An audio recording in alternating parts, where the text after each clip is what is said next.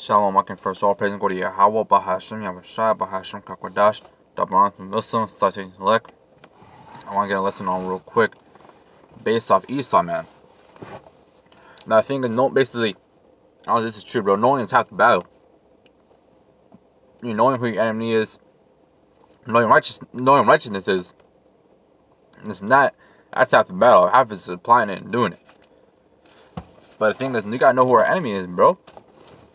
Because these people will teach you, like, yeah, you know, just, everyone's cool, everyone's created equal, God loves everybody, says this and that, bro.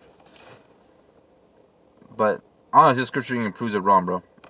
There's one scripture even proves that wrong, that the Most High does not love everybody. He has a particular people, and that is only Israel. He said, I'll give the heathen as an inheritance. He said, the heathen are just as a drop as a bucket. They don't matter. The only thing that matter is, honestly, just the Israelites. That's what we get punished for when we go off, man. The gooks over there, they could eat bat soup all day, and nothing will happen to them, man. Be the law, statutes, and covenants were not given unto them. They could do whatever the fuck, bro. I'm gonna get this real quick. This is Romans 9 verse 13, and it reads, "As is written, Jacob have I loved, but Esau have I hated." And that's where the Most High, he hates Esau, man. He despises Esau. I ask, who's Esau? Like, oh, that's a good question, bro. Because honestly, if you honestly ask these common people today, man, ask a regular Christian, bro, they won't even answer the question, man. It's like, yeah, Esau was a person in the book of Genesis, this and that. But it's all gone now. But I'm gonna get this real quick, bro. I'm sorry. At Genesis 25 verse 23, and it reads, "And the Most High sent her." In fact, I'm sorry, verse 21. "And Isaac entreated the Most High for his wife, because she was barren, and the Most High was entreated of him, and Rebecca had his wife conceive, and the children struggled together within her, and she said, If it be so, why am I thus? And she went to inquire of the Most High." Because even in the womb, bro, they're just struggling in and out, you know, battling each other, man. And the Most High said to her, "Two nations are in thy womb, two manner of people shall be separated from thy bowels." Two different manner of people, bro. Honestly, we're not the same. At the end of the day, we're not the same, man. Esau is not the same as Jacob, bro. They're both honestly, they're Hebrew Edomite and we're Hebrew Israelite. But at the end, we're not the same, though, bro. Like, this clearly says right there, "Two manner of people shall be separated from thy bowels, and the one people shall be stronger than the other people, and the elder shall serve the younger."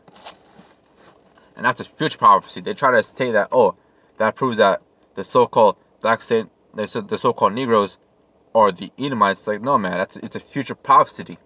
Future prophecy that has still not yet to come yet. Verse 24, "And when her days to be delivered were fulfilled, behold, there were twins in her womb. And her first came out all red." So it was red, man. It looked like a white baby, bro. I always about to see, like, you know, pictures of cracker ass babies when they're born, man, but they look like this red as fuck because they got a pigmentation. They're freshly out of the womb. All over like a hairy garment. It was hairy too. And at first they call his name Esau. Now notice when it comes out and the second one comes out, it did not specify what it looks like because it looks like every other person, man. Like, you know, it's a regular Jake baby, bro. "And after that came his brother, and after that came his brother out, and it's like, yeah, I don't know why right now. And his hand took hold on Esau's heel, and his name was called Jacob, and Isaac was 60 old when she bare them. So that's Jacob and Esau, bro. You know, they're both brothers, and Esau was born first. Now the reason, at the end, bro, they knew what they're struggling for. They knew what they're fighting for. Even in the womb, they knew that, all right, this is what's happening. They know that God for the blessing. Now, just real quick.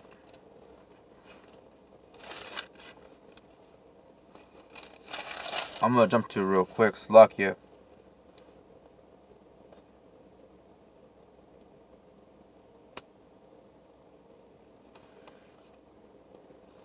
Slovakia.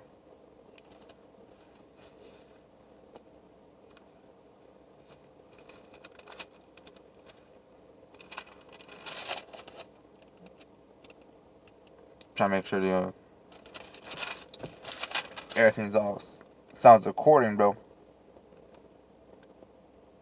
I'll keep going on real quick.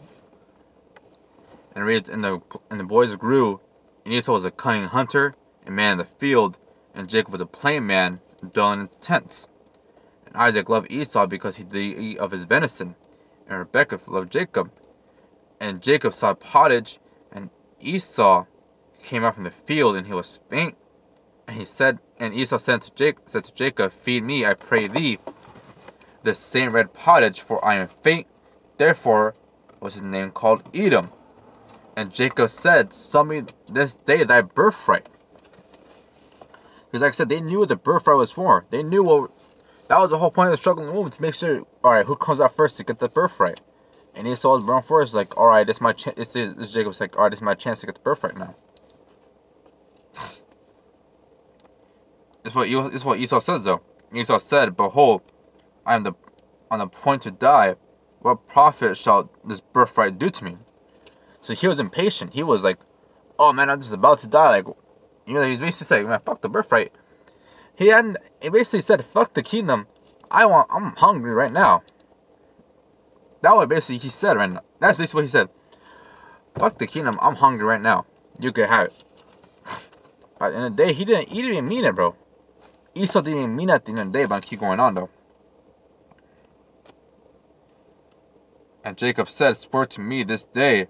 And he swore unto them, and he sold his birthright unto Jacob. Then Jacob gave Esau bread and pottage of lentils, and did eat and drink, and rose up and went his way. Thus Esau despised his birthright.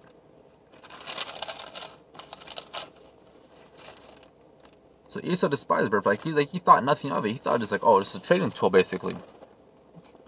And I'm going to go to Genesis 27, start from the top, and I read, And it came to pass that when Isaac was old, his eyes were dim, so he could not see. He called Esau his eldest son, and said unto him, My son. And he said unto him, Behold, here am I. And he said, Behold, I am old. Behold, now I am old. I know not the day of my death. Now therefore take, I pray thee, thy weapons, thy quiver, and thy bow, go out to the field, and take me some venison, and make me savory meat, such as I love, and bring it to me, that I may eat, that my soul may bless thee before I die. And Rebekah heard Isaac spake unto Esau his son, and Esau went to the field for venison. He went to hunt for venison and to bring it. So he's thinking like, alright, I could still get this birthright that he already sold already. He didn't go to Jacob like, hey, this is your birthright. He asked me this, and I'm pretty, now I'm gonna receive the blessing. Here you go. He was like, alright. Try to basically screw over Jacob, like, alright, I'm gonna still get this birthright. Even if I sold it off, I'm gonna still get it.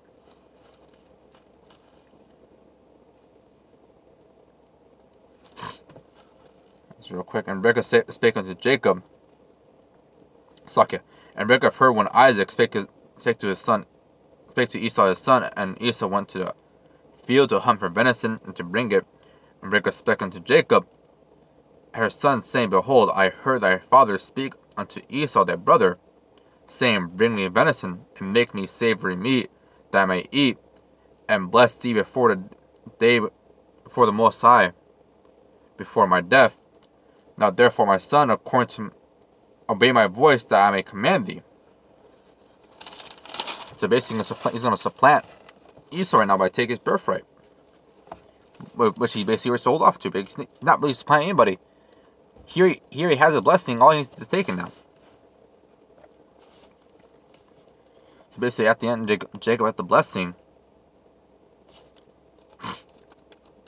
and Esau didn't get it. I'm going to jump to Genesis 32 real quick and reason Isaac, his father, said unto him, Who art thou? And he said, I am thy son, thy firstborn Esau. And Isaac trembled very exceedingly and said, Who?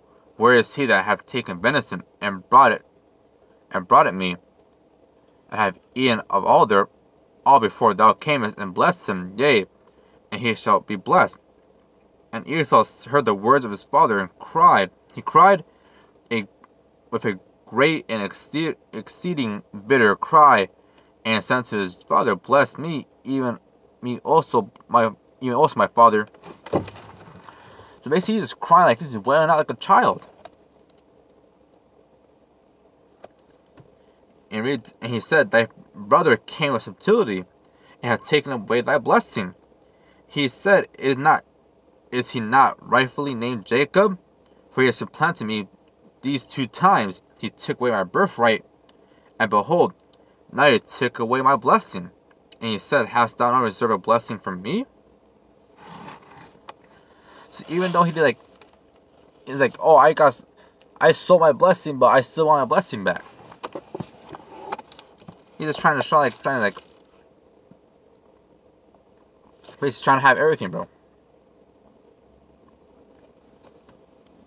And Isaac answered and said unto Esau, Behold, I made him thy lord, and all his brethren have I given to him for servants, which corn and wine have I sustained him. And what shall I do now unto thee, my sons? Like, alright, I gave him everything. Like, what do you want? Like, what do you want now? It was over. It's whatever. Esau said to his father, Hast thou but one blessing, O my father? Bless me, you me also, O my father. And Esau lifted up his voice and wept. So even alright, he's just crying, like, you sure you don't have one for me? You sure you just crying like a bitch, bro? Honestly. And Isaac his father answered and said to him, Behold, thy dwelling shall be the fatness of the earth, and the dew of heaven from above. And thy sword shalt thou live, and shalt thou serve thy brother. It shall come to pass, when thou shalt have dominion, that thou shalt break his yoke from off thy neck. And Esau hated Jacob of the blessing where his father blessed him. And Esau still hates us, bro. Even to he has a perpetual hatred against Jacob. So don't trust these Edomites, bro. These Edomites are the so-called white men that we see today. They read back in Genesis 25, bro. And Esau, and Mosai hates Esau, bro. He hates him, man. Do not trust these so-called white people, bro. And I said, real quick, not all white people are Edomites. You have Edomites that look like other nations, man. With that, Akim, all praise and glory to Yahweh, Bahashim, Yahweh Shai, Bahashim, Kakadash, and Shalom.